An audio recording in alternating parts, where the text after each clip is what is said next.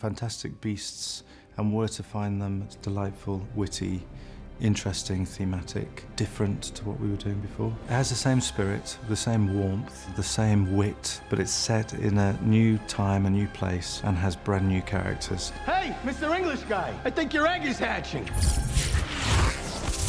Eddie is quintessentially British. He's kind of soulful and he has enormous humanity and I think unique. And all of those qualities are special and important for Newt Scamander. You're the guy with the case full of monsters, huh? Use travels first. There are some moments in Fantastic Beasts and where to find them, the IMAX version.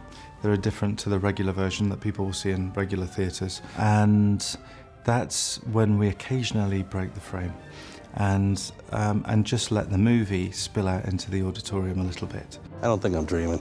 What gave it away? I ain't got the brains to make this up.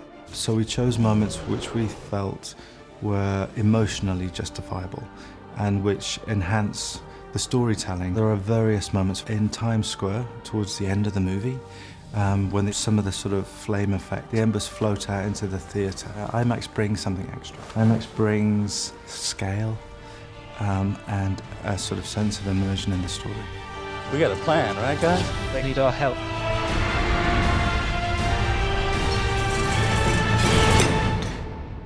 Was that everything that came out of the case? The big major set-piece action sequences are always great fun in IMAX, and the beasts will be even bigger and better on IMAX. And what I love about IMAX, it's a tremendously immersive experience for the audience. The sheer scale of that image is fabulous, and the quality of it is always very exciting.